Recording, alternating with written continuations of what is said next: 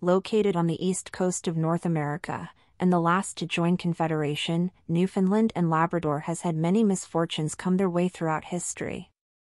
Unfortunately, most of the world has little to no knowledge of Newfoundland and Labrador. A province rich in history and lore and also a magnificent strategic location for a military. Newfoundland, before the joining of Labrador, joined Canada in 1949 under the leadership of Joey Smallwood. Some locals would argue this was a terrible decision, and others would say it was the best thing that ever happened to Newfoundland. Argentia holds much history and significance.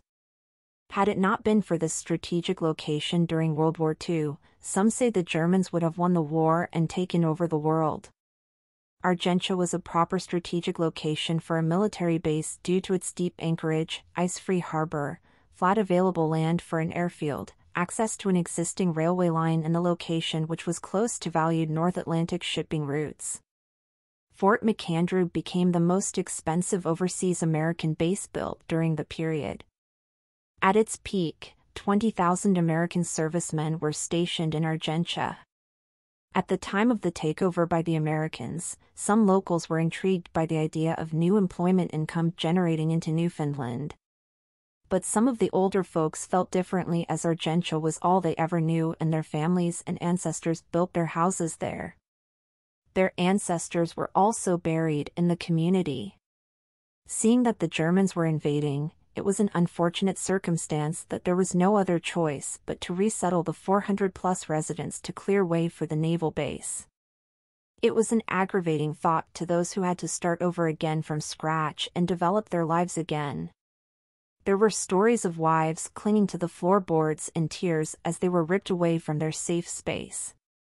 The development of the base eventually cost $52 million, a huge amount of money in those days.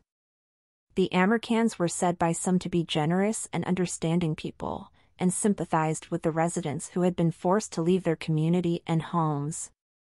At the time, there was no elected voice to represent the people of Argentia.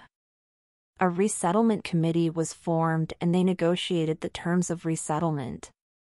The town of Freshwater was later chosen, but things were moving very slow even though they had already left their homes behind.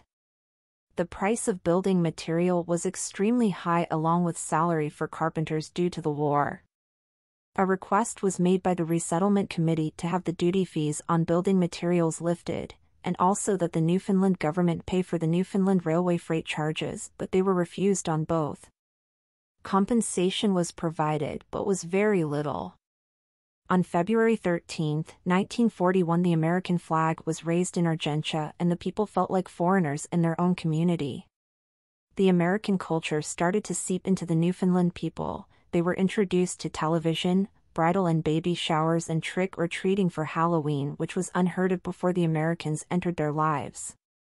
New foods were also introduced by the Americans, including pizza, hamburgers, hot dogs, chili and sandwiches.